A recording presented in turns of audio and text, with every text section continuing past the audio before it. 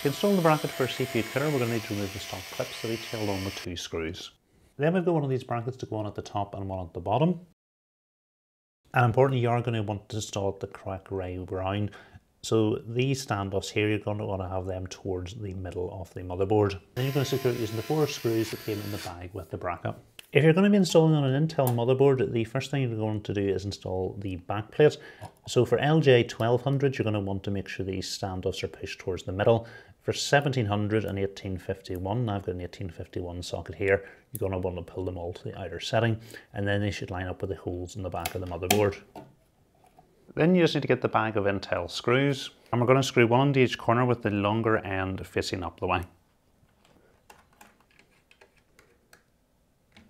So just before we install our CPU cooler, I'm just going to pass the cables up and through to the back. And then as we lift the radiator up into place, I'm just going to pull the cables tight. And we'll secure the cooler into place at the top using the included short radiator screws.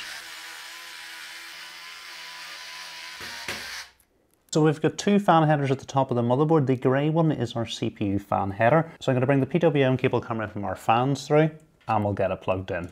And at the top right of the motherboard, we've got an ARGB header, so I'm going to bring the ARGB cable through, and we'll get it plugged in. Next, we can add some thermal paste to the centre of the CPU. It is included with the cooler.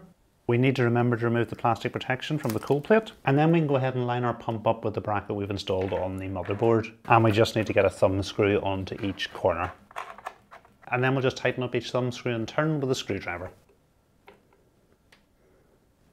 Next, I'm just going to route all the cables coming from the pump through to the back of the case. Just below our CPU fan header, we've got our CPU opt header. So I'm just going to pass the 4-pin PWM cable back through, and we'll get it plugged in. At the bottom of the motherboard, we've got 2 USB 2.0 headers, so we'll go ahead and bring our USB cable through, and we'll get it plugged in with the USB text facing up the way. Now the RGB cable coming from the fans and the radiator that we already plugged into a header in the motherboard has a daisy chainable connector coming from it.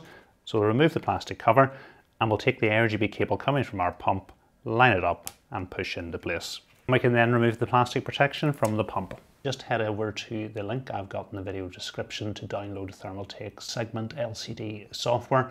All you're going to do is install it, and then the screen on the I/O will work. You can customize what actually comes up on the screen, but you can change the sensors for each of the options.